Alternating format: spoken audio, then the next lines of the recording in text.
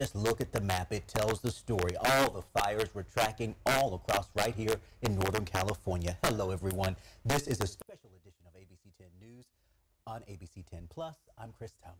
I'm Laura Painter. Thank you for being here. Now, keep in mind, firefighters are battling a grass fire in Sacramento County as we speak. It's burning near Mather Airport, not far from where another large fire burned more than 900 acres less than 24 hours ago. ABC 10's Brandon Ritterman is there right now. And Brandon, I know you've been watching crews as they attack this fire. What's the concern here? Several homes just downwind, right?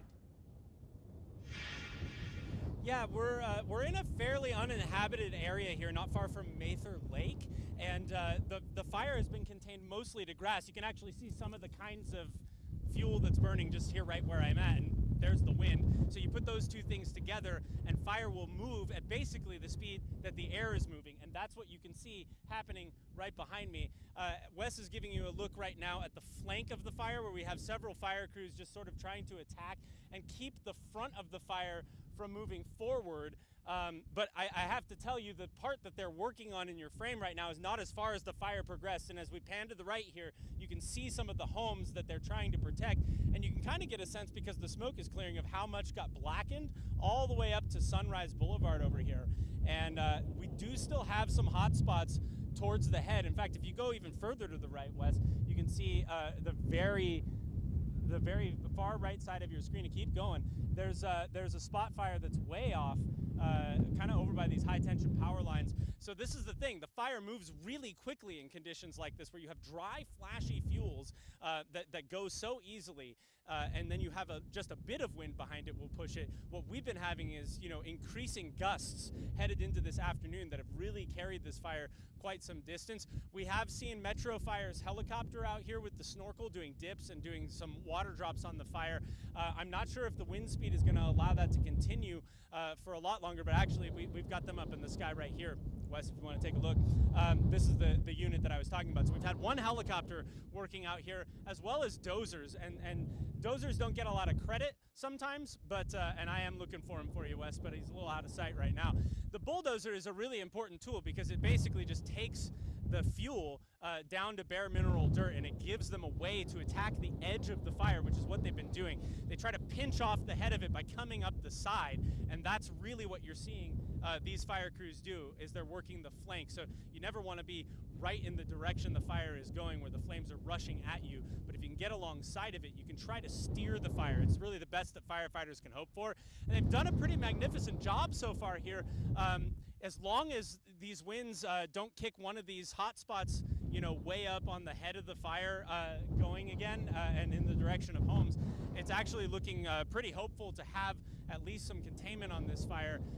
That's the thing about grass fires, is sometimes they pop up really fast, they move really fast, but they can also be put out really fast, because these are not, a big forested area is not burning here. We don't have trees that'll burn for hours or even days after the fire has gone. So if they can get the ground cool out here, we might be able to put this one to rest, but it is too early to say that this fire is not a threat to homes at this point, because just because of the sheer wind force that we have, the dry fuels that we have, and the fact that I'm looking at active fire, both up at the head where we've had spots, and here on the flank where they're trying to do some mop-up where the fire's already burned, to keep it from creeping over in our direction.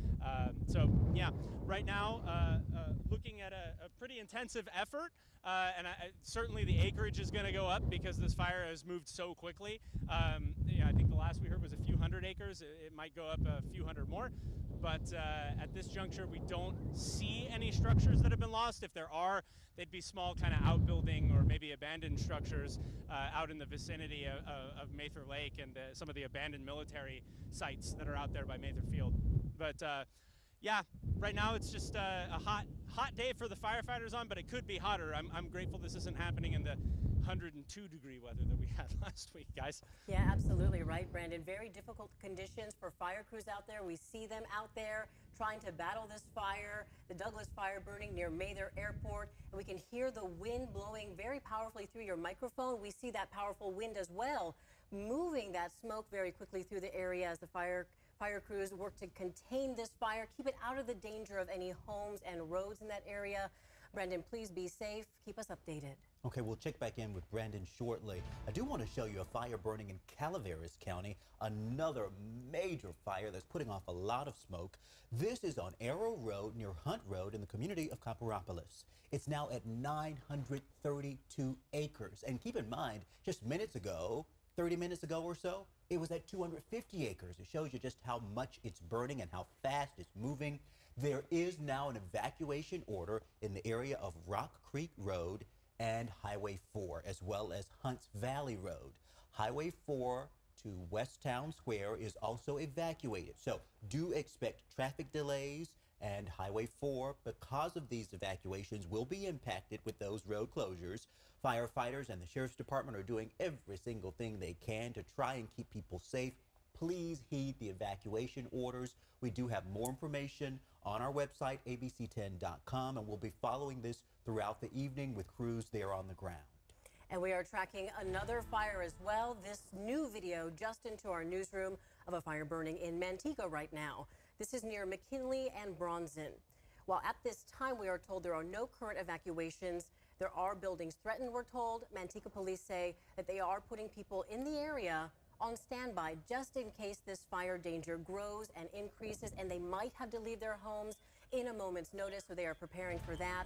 And residents are returning home to their homes after a wildfire tore through 900 acres in Sacramento County near Mather. Yeah, it was called the Excelsior Fire, and it did make for a scary Father's Day weekend.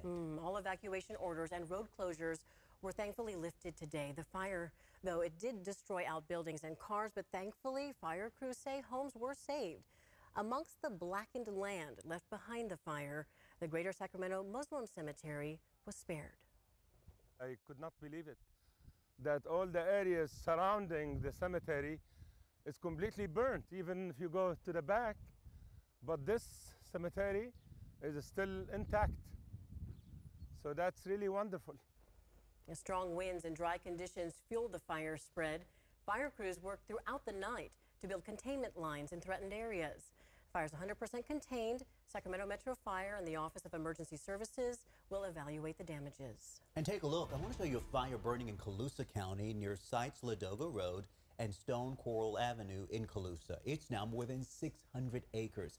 It's a fast-moving fire, and keep in mind it started just a few hours ago. We've been showing you how these fires just balloon in size in just a short period of time. That is so true, and not just here in Northern California, but also in Southern California as well. You are looking at the Post Fire. It's burned at least nearly 16,000 acres.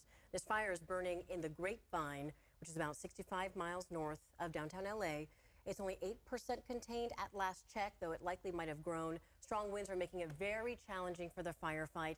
At least 1,200 people had to be evacuated. The cause of the fire is under investigation, but local crews from our area actually are coming down there to help as well. So let's bring in Brendan now. I mean, this really is the indicator of how powerful this fire season already is. Yeah, we were kind of talking about this too, about how we had all this rain for 2 winters in a row, and now we have a lot of new vegetation, a lot of new grass in the valley, and this was a concern that we get some of these hot, dry, windy days, and it all kind of catches on fire, and that's what we have seen several times already this summer, and are continuing to see. And technically, it's not even officially summer yet. The first day of summer, not until Thursday of this week. But let's get back to the fire weather. The current wind gusts across the metro area: 28 Mather, 30 Sacramento Executive, 31 at the International Airport, 32 McClellan, in the 20s in Vacaville and out towards Travis. So this northwesterly wind, again, gusting at 30 miles per hour, is what is driving these fires this afternoon. Even as you work your way into the San Joaquin Valley and the Bay Area, still seeing these northwesterly winds upwards of 30 miles per hour. Here's some of the Alert California wildfire cameras on 2 of the fires, 2 of the big ones that we are tracking. The Sites Fire, 1,300 acres now. We have a couple cameras, one in Colusa County, one in Glynn County. Look at this plume of smoke right now. This is a very active fire. There's a lot of aircraft on it. It is in a fairly rural area, but because of that northwesterly wind, it's going to be pushing this smoke plume right down the valley. So it wouldn't surprise me at all if the majority of us end up smelling smoke by the time we get to sunset tonight, as that northwesterly wind continues. And as you can see, it is pumping that smoke down into the valley. Now, this is the other one, a little closer to the metro area, the Aero fire, 932 acres. That camera, the Upper Bear camera in Calaveras, this one, the Fowler Peak camera in Calaveras. This is an extremely active fire moving at a dangerous rate of spread right now. Looks like it is crossing Highway 4, and there are plenty of evacuation orders and warnings in place in the Copperopolis area of Calaveras County. So if you are downwind of this fire, especially the Aero fire, we're very concerned about this one right now. There are a lot of aircraft and resources on the fire, but it is spreading, again, at a dangerous rate. Now, if we look at live radar, this is about where the fire is, or at least where it started. This is not rain. This is not a cloud. This is that smoke plume from the fire, and you can see just how active this fire is, and you can also notice how quickly that smoke plume is moving because of that wind out of the northwest there. So if you are close to the Aero fire, it is time to pack that go bag if you haven't already. If you have time to do this, now is absolutely the time to pack that backpack, that suitcase, whatever it is. One person, per person in your household, one bag. So if there's 5 people in your house, your apartment, whatever it is, there should be 5 bags. At least one bag for your pets as well. Make sure you bring their food and a little toy for them. Papers, and these are going to be your important papers. We're talking insurance documents, birth certificates, marriage licenses, or certificates, or Social Security cards. I mean, anything of any importance, passports. Make sure you have all those in that bag with you. Anything that would be difficult to replace, or anything that you may need if, unfortunately, you have to start over, make sure it ends up in that bag. That's all the paperwork you might need. Prescriptions is another important one. This could be prescription medication, could be medical devices, whatever it is. If it's important to you, it needs to end up in that go bag as well. And then last one, 5 photos. Not just photos, could be anything of kind of some sentimental value, trinkets, knickknacks, anything along those lines. If it's small, you can put it in the bag, not going to hinder your ability to evacuate. Put that in the bag as well. These are the 5 Ps. Again, if you are near the Copperopolis area in Calaveras County, near that Aero fire, make sure that bag is packed if it's not already. You may need it tonight. Current winds across the valley out of the northwest, like we talked about, gusting upwards of 25 miles per hour. These are your sustained winds. These are the wind gusts, upwards of 25, even some 35 mile per hour winds down near Stockton, Modesto. Jackson's seeing about 25 mile per hour wind gusts. This is what's driving those fires. It is all wind driven right now because it is so dry and so very windy. Current relative humidity values are in the low teens across much of the valley. 6% in Fairfield. These gray colors that you see on the map, that's indicative of very low single-digit relative humidity values. So again, that combined with the wind is really making for a very dangerous fire day. The one kind of saving grace, if you will, the one silver lining, you heard Brandon Ritteman say it out there at Mather just a few minutes ago. It's the fact that we're not in the hundreds, right? We sometimes get these fire weather days and it's 95, 100, 105 out. Today we are in those 80s across the region, which is actually several degrees below average. So that is kind of the one piece of good news that we can take away from all this, but there's a lot still to come. So the red flag warning, the entirety of the California Central Valley from Redding all the way down into LA County, and we're going to be dealing with these red flag conditions for at least 12 more hours all the way through the night as these northerly wind gusts continue at 25 to 35 miles per hour. There will not be any overnight relief because we will not see the Delta breeze tonight. So there will not be a rebound in that relative humidity. We're going to stay in the single digits.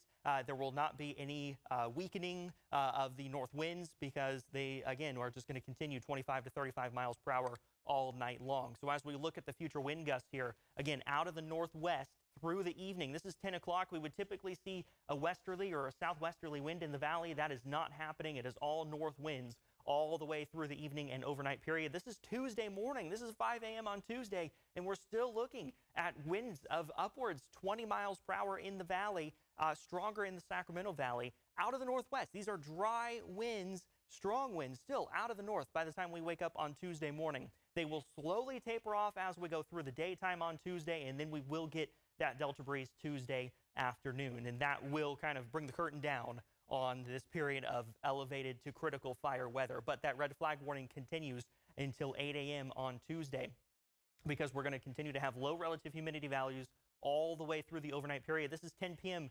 Tonight. You would typically expect to see these values in the 40 to 50% range by the time we get to about 10 or 11 o'clock at night because of that delta breeze. But because we don't have a delta breeze, we don't get that overnight rebound in relative humidity values. In fact, even tomorrow, we'll still be looking at the low single digits, but the north winds kind of slacken as the day goes on Tuesday, which is why that red flag warning expires early. And then as the delta breeze returns on Tuesday night into Wednesday, we see that relative humidity actually come back up again. So tomorrow, we'll have some lower fire danger because the north winds finally come to an end. Temperature is quite a bit warmer, though. We'll be in those low 90s compared to those low to mid 80s that we saw today in the valley. So over the next 10 days, a couple holidays coming up. We got Juneteenth on Wednesday, and then we have the first day of summer on Thursday. Temperature is going to be in those 90s.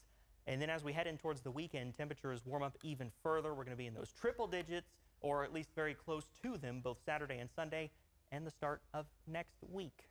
Okay, Brendan, thank you so very much. Let's track some of the other big stories we're following today.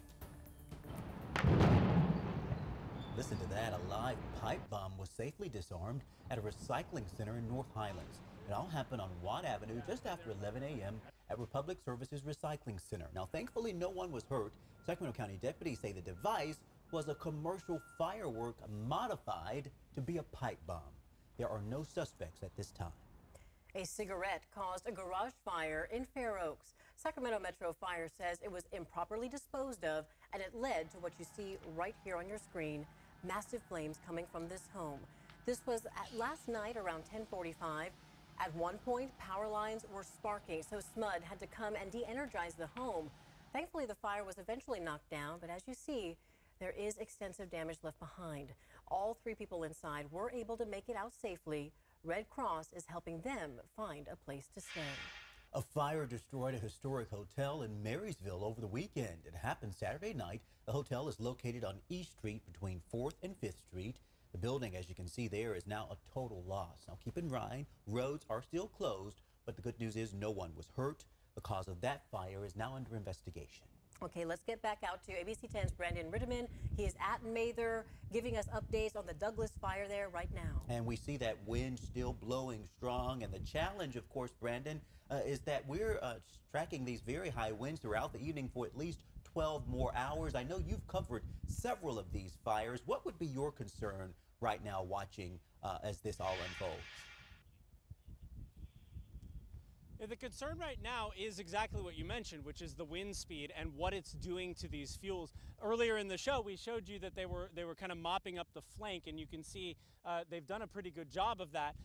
But the head of this fire, unfortunately, has kicked back up. It started over by Mather Lake, but now you can see that it's spreading. It's moving out in the direction of Douglas and Sunrise right now.